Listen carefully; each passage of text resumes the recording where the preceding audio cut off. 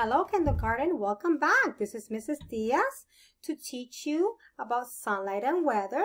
We're going to start on chapter 3 today, lesson 3.1, part 1, getting warm in the sunlight.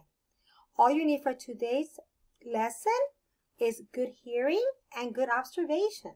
Looking at our observations and also learning how to make predictions. That's something we've been doing for the past lessons and we've done really good at it. So I'm ready and excited to continue to teach you more about sunlight and weather. So let's begin.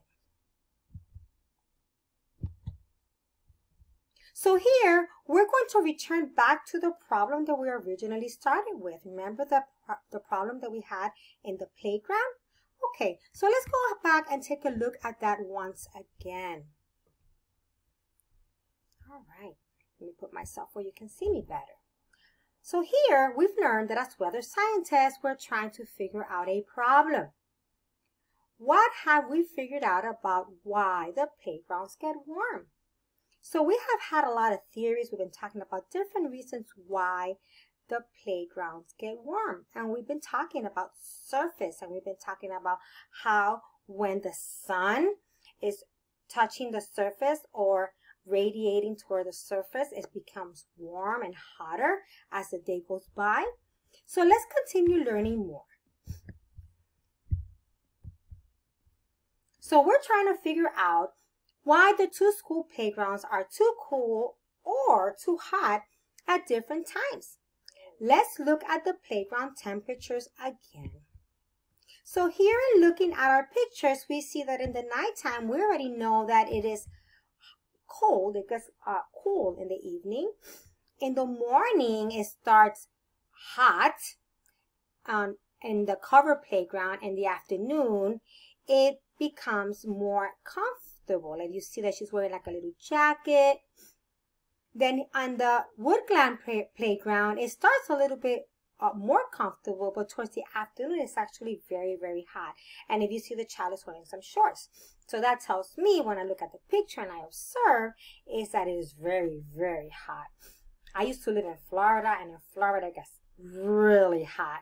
And most of the kids at this time of the year are wearing shorts. So now our question is, why are the playgrounds warmer in the afternoon? So we continue to have this question. So our investigation question is, why is Earth's surface warmer in the afternoon? Let's think about that for a minute. I've told you many times that the longer the sun stays shining towards the surface, the warmer it's going to get. So in thinking about the question, let's think about that for a minute. What would the answer be for that? That's correct. Yes, you got it. We have noticed a new effect, and now we can figure out the cause. The effect is that the playground surfaces are warmer in the afternoon than in the morning. Next, we will share our ideas about the cause. So here we have an activity. It's called Reading, Getting Warm in the Sunlight. So I am going to be reading a story to you. I'm going to show you a book, a non-fiction book. And it's going to give us information about getting warm in the sunlight. So in preparing for that and getting ready for our book, we want to figure out why Earth's surface is warmer in the afternoon than it is in the morning. Sometimes when scientists are looking for ideas that might help them answer a question, they read books about the kinds of things that they're interested in. So we're going to read a book that's going to give us information. While I am reading the book, I want you to always try to make predictions. What's going to happen next based on what I'm reading, what the teacher is reading, based on the pictures that we see, because the pictures give us a lot of information. So I'm ready to begin. So here is my book. I don't have the physical book with me, but the book is on the slides, and I'm going to go ahead and read it to you. So we're going to read this book about a day in the life of a lizard. So let's take a look at the front cover. Here we see a lizard, and I see that he's on a rock, but I also see other surfaces. And I can kind of predict that It's probably early in the morning and the lizard is walking around maybe to find some warmth, but he doesn't want to get too hot either. So in looking at the pictures, we're going to see the different types of surfaces that there are, and I want you to be looking at and make predictions as to whether they're hotter, they're cooler. So we're going to be practice making our predictions and our observations. So I'm ready to begin. So again, the book is called Getting Warm in the Sunlight. The sun is just coming up. Morning in the desert is very cold. Morning in the desert is very cold. So you see, that's the desert. And I've shown you the desert before. And I have told you that the desert gets very cold when there's no sunlight. The sun is coming up. It was nighttime in the desert. So let's make a prediction. If it was nighttime in the desert, we know that it's very cold. That is correct. So how hot or cold do you think the surfaces in the desert are right now? Remember, they said it just started the morning. Okay, so we're thinking that the surface is going to be very cold. Let's continue to read and see what's happening in our story. So it's too cold for the lizard to come out. The lizard needs to be warm before it can run and hunt. The lizard stays in its warm, cozy hole. The sun comes all the way up. The sunlight shines on the rocks and the sand. The rock and sand start to heat up. Even so, they're still too cool for the lizard to come out. So slowly, as the sun shines, the surface starts getting warmer, but it takes a while. It doesn't just happen right away. Now it's late in the morning. The sun has been up for a few hours. All that time, the sunlight has been shining on the rocks and the sand. The rocks and sand are getting warmer. The lizard can come out now. It walks across the pale sand. The sand is warm. The lizard finds a dark rock. The rock is hot. The dark rock is warmer than the pale sand, even though both surfaces have been heated by the same sunlight. Okay, so let's take a good look at the picture. So now it's saying that the lizard can come out now. So it went through the pale sand because now the sand is warm. Then the lizard finds a dark rock. The rock is hot. The dark rock is warmer than the pale sand. So it is warmer on the rock than on the sand. But if you really think about it, the rock is higher, so it's closer to the sun. And that's what's making the rock hotter. Okay. Let's continue and read more and see what we're going to learn from this.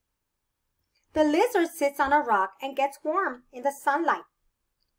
Soon, the lizard is warm enough to run and hunt. So the lizard is happy now. The lizard hunts for bees that are also out in the warm part of the day. They come out and fly around the sunlight. The lizard catches lots of bees. So now the lizard is able to eat some bees. That's why he's happy, because I'm guessing he's hungry. He's been waiting for that sun to warm up the surface for him to go out and hunt for his bees. The day goes on. Now it is the afternoon and the sun has been up for many hours. Let's think about that. So the sun has been out for many hours. How do you think the surface is feeling right now? Is it cool? Is it warm? Is it hot? Is it too hot? The surfaces are even warmer than before. The dark rocks are getting too hot for the lizard. It runs to the pale sand, which is cooler than the dark rocks. Soon, the pale sand also gets too hot. The lizard finds some shade to escape from the sunlight. So shade, the word shade. What does the word shade mean? Have you heard of that word before? I know you have.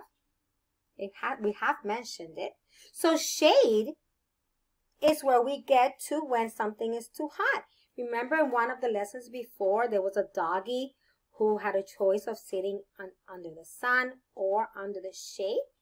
And he chose the shade because he was trying to not be too hot, right? All right. Later, the sun starts to set. The sun goes behind the mountains. The sunlight is not heating the rocks and the sand anymore. The rocks and the sand start to get cooler. The lizard runs back to its hole. It needs to get inside before the rocks and the sand are too cold. So now he needs to get back before it gets too cold for him. Here we see a new animal. It is evening and the sunlight has been gone for a while. Now it is cold out. A fox comes out of his hole. The fox does not need the sunlight to keep warm. It can keep itself warm because, as you know, a fox has fur and they can keep themselves warm. So a fox doesn't mind being out in the cold, but a lizard does, right? That's the difference. I hope you liked that story because I did. It gave us a lot of information. And eventually we're going to continue learning more about that book. But for right now, for this lesson, that's all we need. So, what pattern or surfaces getting warmer and warmer did you notice in the book? What do you think caused this pattern?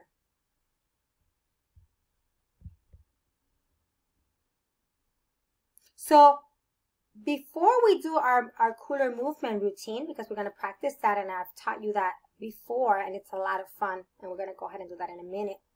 I want you to think about what caused the earth, the surface, to get warm and how long it took for it to get warm, and then what happened for the surface for it to get cooler. Think about that. What have you learned so far? We learned that the longer the sun stays, the warmer the surface, and the longer the sun stays away, the cooler the surface, right? Of course. All right, so let's go ahead and do our movements. I'm going to help you. And you can see here in the picture number 1. Let me move myself so you can see me. There you go. All right, so we already know that cold is standing straight with your arms to your side, like the little girl in the picture. Number 2, for cool, you're going to wiggle your fingers slowly, slowly. For number 3, for warm, you're going to wiggle them fast, fast. There you go. And for hot, you're going to wiggle them fast, but up, up, up, up, up, up, up, up. There you go. What a good lesson this was. You were such good observers, and you were such good listeners. I really appreciate the time with you today. So we learned lots of things, and I cannot wait to teach you more lessons coming up. Have a great day. Like always, I love spending time with you. See you soon. Bye-bye.